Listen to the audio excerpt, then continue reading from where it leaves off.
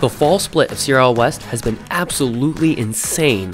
Longtime veterans of Clash Royale Esports have been showing why they are the best in the world, while first-time rookies we've never seen before show why they deserve to compete on the same stage. These are the top 5 plays from weeks 1 and 2. This first play is by CRL rookie Machifu of Pain Gaming. The clip speaks for itself as Machifu completes his King of the Hill sweep against Baron. The look on Baron's face is priceless as he knows he has been completely outplayed because of Machifu's clutch tornado.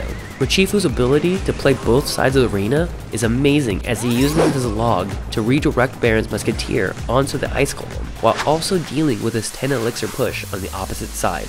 Expo hasn't had a lot of success in CRL West, but this was definitely a match to remember. The next play is between Wings of Misfits Gaming against Yurei of Fnatic. Here we see Wings getting amazing value from his lightning, using it to take out the baby dragon, the goblin brawler, and even hitting his opponent's princess tower for a huge positive elixir exchange. Not only that though, it forces Yurei's princess tower to retarget onto Wings' baby dragon. This lets Wings' royal giant get so many more hits, even though it only had a sliver of HP left. This one push took away Yurei's significant princess tower lead and ultimately won the game for Wings.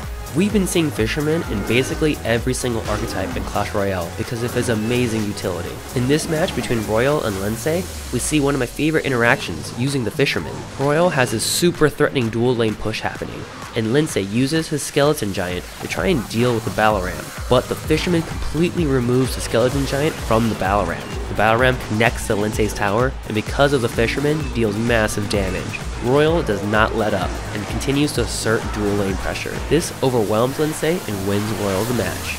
The next play is between Canario of Team Liquid against Skills of Dignitas, where both players are so close to taking out each other's towers. Skills plays a Royal Giant in Canario's pocket and only needs 2 hits to put Canario in lightning range, so against most players, this would be the end of the match. Canario, however, is not most players, and he places the most perfect zap that allows his Inferno Dragon to incinerate the Royal Giant and deny that second hit. A super close match, but Canario is able to take the victory thanks to his clutch zap plays. Our last play showcases the newly reworked Executioner with Sam of SK Gaming against Oxalate of Dignitas. Look at how much value this Executioner gets. It helps take out the giant before it's able to get even close to the tower.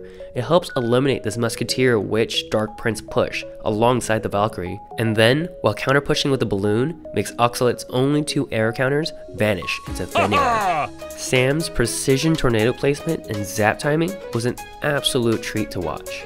So those were the top 5 plays from weeks 1 and 2 of CRL West. Every single player is giving it all they got, and any team can take the crown. Join us on Saturdays and Sundays to see more epic gameplay, and we'll see you in the next top 5 plays. And also make sure to subscribe if you haven't already so you don't miss out on any of this next level gameplay. Thanks for watching.